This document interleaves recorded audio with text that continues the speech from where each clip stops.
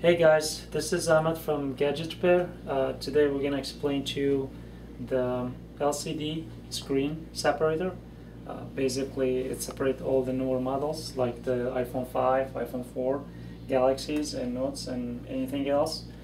It can take up to 5.5 inches of LCD. As you can see, this is the hot plate here. You can adjust it so you can put your LCD on it. We're going to shoot more videos soon and show you how to do each model separate. The machine is sold out to our website. It's $2,700, $2,700, but it's 110 volts. I know there's some other machines being sold, but they're 240 volts, so you have to buy a voltage regulator. You don't have to buy anything with this, you just plug it into the wall. $2,700 shipped to any state. Lower state, 48 states, and also carries 6-month warranty.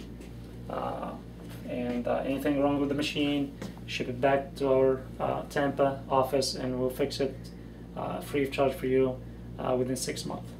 Okay, we're gonna go here with the function of the machine. This is the on and off switch right here, the green one, and this is the mode selector. Basically, this is the step motor, and it will make this bar spin, and the wire will cut the LCD from the digitizer. There's like 3 modes. You could of course spin it to the right, spin it to the left, and there is an automatic mode, which most of our work will be done. The automatic mode. As you can see here, there's a spin selector. That means you select how many times you want the wire to spin.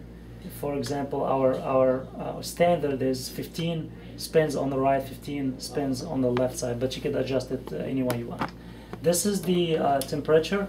The plate here, we set it usually at 90, and this is the actual temperature. It's rising. We just turned it right now, like 2 minutes ago.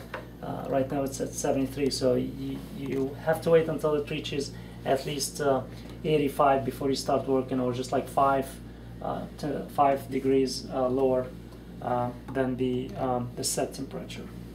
Okay, and we got here on the left side, this is the speed controller.